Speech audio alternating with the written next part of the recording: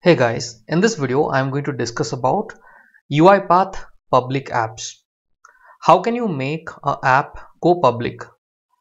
So what is the meaning of public in this particular sense? I am going to talk about it. So let's look at the agenda. We are going to have an understanding of public app preview, which is an experimental feature. We are going to understand that. And then the second thing that we are going to learn, multiple ways to enable or disable public app. Okay, what are the different options available?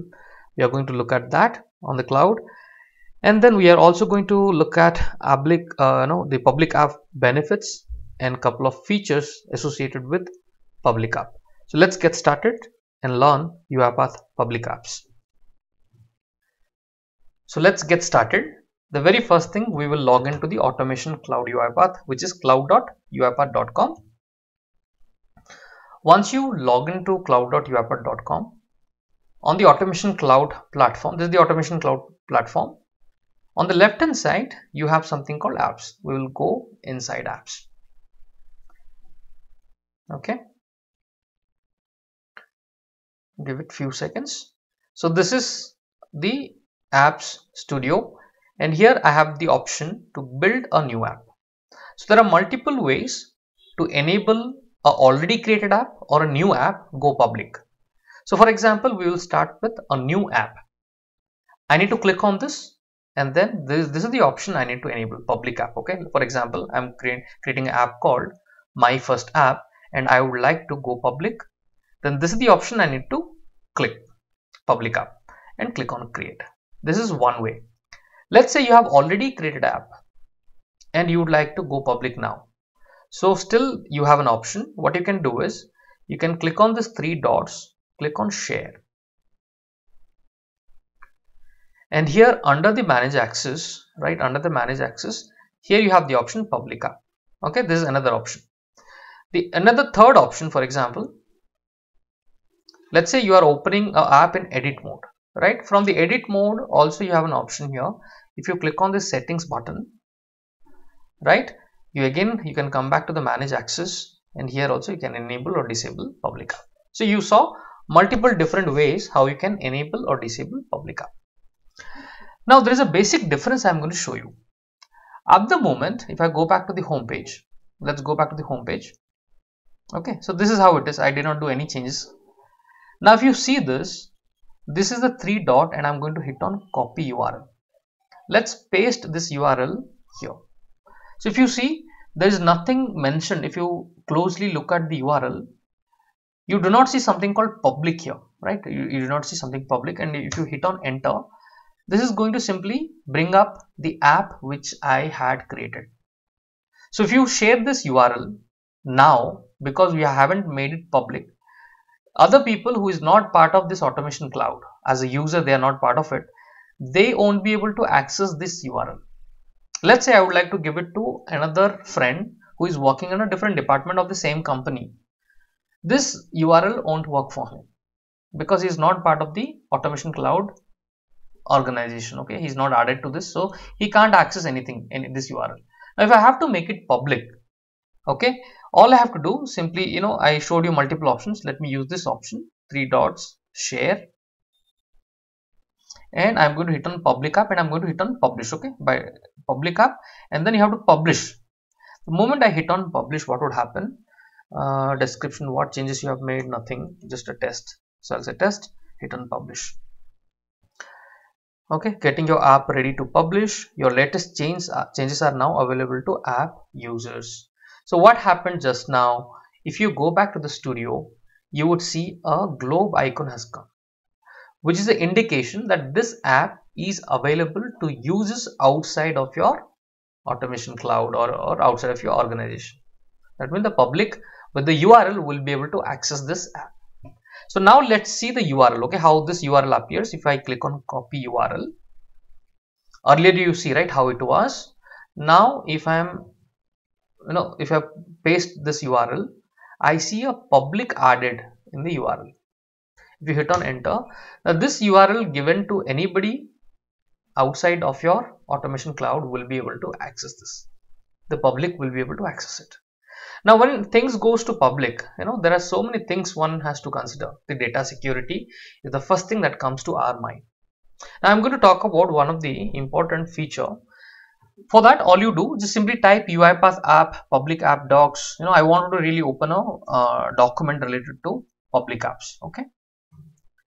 Let me open this UiPath Public Apps document, and here I'm going to show you few important things. Okay, now you saw when we were making an app public, right? When we were trying to enable this public app, it said it is in preview mode.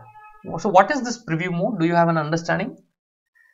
Preview mode means it is not recommended for it to be get onto production deployments. It should not go live. It's just an experiment feature. Try out new features before they become generally available. These features may make your app unstable and are subject to change, so they are not recommended for production deployment. Remember, anywhere you find a preview option, they are not production ready. You should not move them to production for general usage. Okay, so that is the first thing you should know. And there is in the document on the top itself, there is a recommendation, there is a warning given. What is the warning? In case of entities, that means in case of big companies or in case of organizations, right? In case of entities, it is recommended that you remove the everyone group to eliminate unintentional data access for public apps. Now you have created a public app. Highly possible that somebody can, misuse the data, right? So it is highly recommended that one should remove the everyone group to eliminate unintentional data access, unintentional data access. So what is this everyone group? I'm going to show you. Where do you find this everyone group? What is that document talking about? Let me show you. For this, you have to click on this three dots and go to data service. So I'm going out of the App Studio and getting into data service. Okay, so this is the data service. Let me refresh. Let me try again. So click on this three dots and hit on data service. Yeah, now it is looking fine. Data service. Now here click on this three dots and click on manage access. Okay, and here you have the everyone group. What they are recommending is you need to remove this everyone group. This has got a data reader access. If you click on this three dots, you will see the group everyone. These are the default groups created by UiPath. Okay, default groups. This particular group has a data reader access. So either you remove this or this is also one of the way. Let me remove. So no, I am not getting a save option. Do you see? It's by default enabled. I don't have a, if I uncheck this, so data reader, probably I'll be able to add more and save it, but I'm not able to remove this data reader and save it. Okay, so they are recommending you to remove this group completely like this. Okay, and remove. I'm not going to do it, but anyone who is going for this document is very, very important. Now the other thing is, what are the benefits of you can use UiPath apps to create apps that are available to users outside of your automation cloud. So this is your automation cloud. Outside of your automation cloud, if anybody would like to access the app, this is helpful. This is helpful if you make it to public. If you enable that public option, this will become available. Anybody who is not be able to access automation cloud, other users, in your company, other people will be able to access it, right? Okay, so what are the practical use cases? Some of the use cases what UiPath has documented here: creating a timesheet for your employees, right? Creating a form to reset a password. You are creating an app to reset password or change the address. Okay, there are a couple of examples that will be beneficial when you create an app and make it public, so the entire public can use it and you can utilize those data, collected data, in some other way. Okay, so these are some practical use cases. Now what I'm interested is, you saw how to enable public app, both the ways you have saw. You saw how the URL is changing. There is another thing that I'm also going to talk about is OAuth. Okay, there is something called OAuth apps, where you see these public apps are created using UiPath App Start. Okay, what is this in the documentation? Many people will have a bit of confusion what is the meaning of this documentation. Let me show you that. Now for this, you have to go to home click on this three dots and go to the admin. What is the admin? Yeah, this is the admin. So click on the admin. Now here in the admin, right, the under the automate with Rakesh is the organization. This is the organization. This is the tenant. Okay, you have the symbol. So under this there is something called external application. Click on this. Okay, so here I have made a app, customer detail app, go public. Okay, if you click on this three dots, you can see it has started with UiPath app, application name started with UiPath app, and then you have the name, okay, customer detail app, the name you have given to the app, and then there is application ID and so and so things. So this document is saying you can find your app in the OAuth app tab in external application from admin panel. Okay, now what is the use of this? What is the use of this name or UiPath apps, customer apps detail? I'm going to show you. So they are saying setting up external app, use the following steps in orchestrator to set up your external app. What they are saying, define the appropriate roles for your external application. For processes, tenant role, webhook, view and create, folder role, jobs and create. Okay, what is it? I'm going to show you one of the example how to enable this. Okay, so I'll go to tenant. Okay, first of all, click on this three dots, click on orchestrator. So this documents might be slightly confusing for people. What does this mean, right? So let me show you. Okay, so here define the appropriate role for your external app. For processes, tenant role, webhook, view and create access should be given, or you can change it, okay, based on the requirement. So first of all, I'll go to tenant, I'll click on manage access. Okay, then I'll go to roles. First I will create few roles. Okay, so let me delete one role which I had created, remove, delete. I'm going to create a rule, add a tenant rule, add a folder rule. There are two things. Okay, if you see in the document, tenant role, folder role, it is specifying tenant role and folder role. So I will say tenant role. First I will create a tenant role and I'll give it a name. Okay, so I'll say external app webhooks. I will say external app webhooks. Okay, so here I will select webhooks and I will only provide create and view and create. Okay, so I'll select view for webhooks and I will provide create. So I'm removing delete and edit.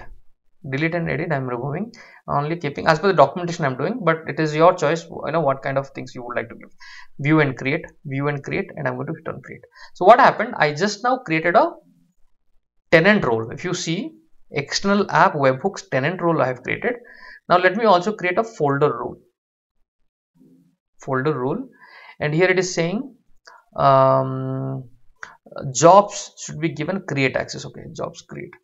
So here I will select jobs and I'll only give create access, and here I'll say external app jobs folder rule and hit on create. Okay, jobs create. So now if I look at external app jobs, this is a folder rule which I have created. Later on we can come here and we can make edit. Okay, as per the requirement we can do changes, but this is where you come and create the rules I'm trying to mention. Okay, now for storage buckets, this is how you will be creating storage buckets, view, folder rule, folder queue. Okay, so this is how you will be creating different rules. So once the rules are created, for example, the rules have been created, now I'll be assigning roles. Okay, now for assigning roles, so they have not written in the documentation, but how do you assign roles? I am going to show you. Maybe there's a different document for this, but again you have to click on this assign role and here you find something called external app. So I'll click on external app and search for an external app. So here you remember we went to OAuth. If you type UiPath, it gives you the name of that particular app, okay, with the ID, application ID. So I'm going to select this app and then I'm going to select the roles just now I have created. So I have created some roles with external app, right? external app webhook. Okay, and then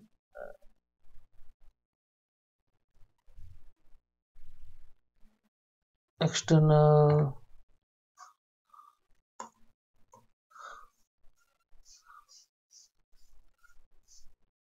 new rule.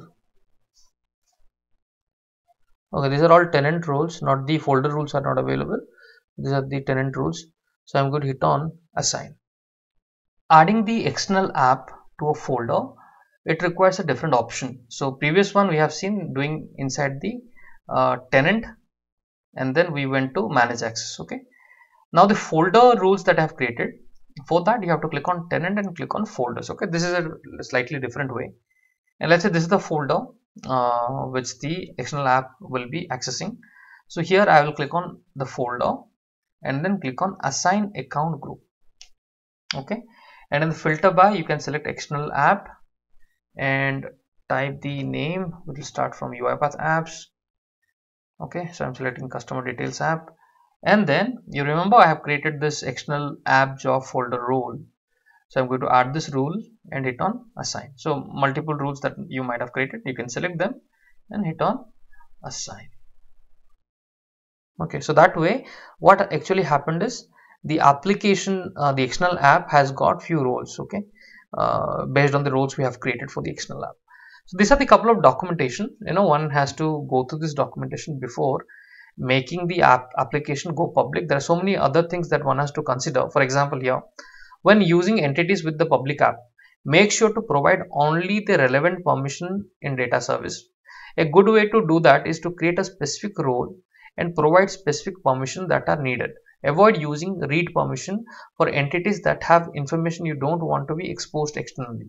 Okay, only grant view and edit permission on an entity if you are comfortable with all users of that app having access to all the data in that entity. It is recommended that you remove the everyone group to eliminate this. I have shown you how to do it. Add your external app to both tenant and a folder.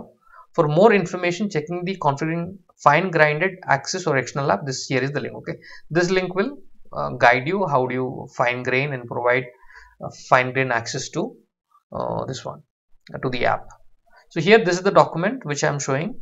Right, so this is the document. Once you go through this entire document, you'll be able to understand how this will be set. If required, I can create another video around this, but again this document will be good enough for you to go through and enable how it is guiding you, because you saw where they are and how they are. You got a bit of example.